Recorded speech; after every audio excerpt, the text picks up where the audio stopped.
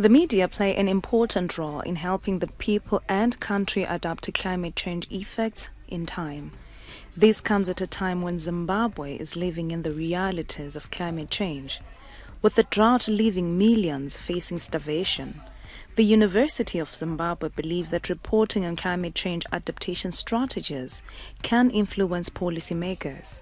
However, surveys conducted by various climate change organizations show that local media report less on the subject of climate change and its mitigation measures. While globally it has been recognized that media, that mass media, folk media and social media plays a crucial role in crisis risk communication to avert and mitigate such disasters. It seems there has been very limited coverage of crises such as climate disasters, epidemics, and pandemics. It was noted that some of the major challenges affecting journalists are framing climate change stories to suit the African perspective and funding. Vana sekuru nana sekuru vaigara musi wa15 October, isn't it? Ndizvo Dr. Babas. Yeah. So there is need for us as media practitioners, as communicators, to pass this message to them in such a way that they understand that things have indeed changed.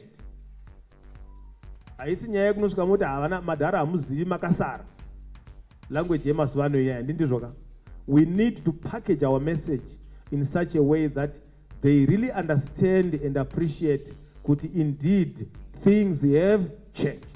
However, the burden to change the media landscape does not lie on journalism alone. I think if you know the research to do with climate action, you'll know that Zimbabwe's population is growing at an estimated rate of 1.5% per year. And this steady increase in population is leading to higher demand for energy, for water, and other resources, including land.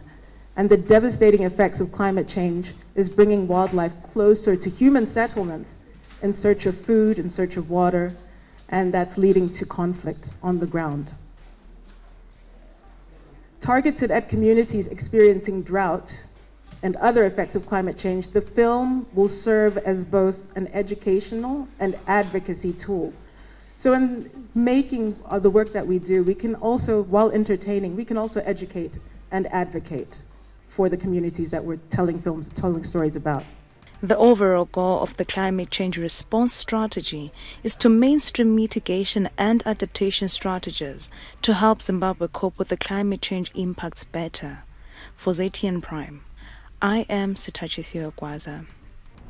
Konapo, ipapo pa ZTN Prime, DSTV channel 294, the place to be.